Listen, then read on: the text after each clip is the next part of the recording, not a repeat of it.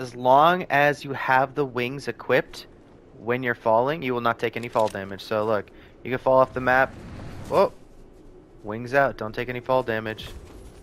And you can obviously do that from the very top as well. If you have the wings on, you get sort of a low gravity effect.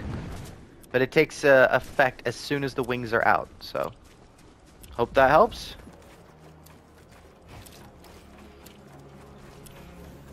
Alright, and last but not least, one of the most overpowered things you can do is do this, and then take flight.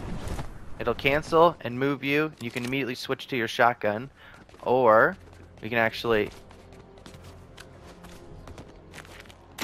Flowberry Fizz, or just one of these. Boom. Look at that. Look at that rotation right there. It's beautiful. How to use the actual wings. So right trigger will get you in the air. If you're on PC, I don't know what to tell you. This isn't for you, I guess.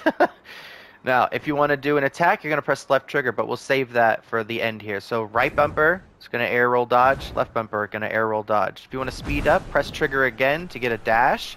Now you can dash for as long as that little bar is there. Once that bar totally disappears, you're going to slowly start falling down. Now if you don't want to slowly fall down to the sky, press left trigger, you'll see a little circle appear. You see that? That's where you're going to hit. Now this can actually go through builds, but you need to be a certain height for it to actually work out here. And it won't go through full metal. Alright, that's been MrFirstStyle. I hope you guys enjoyed this season so far. Comment what your favorite shotgun is right now this season. Go ahead. Do it right now. I'm waiting.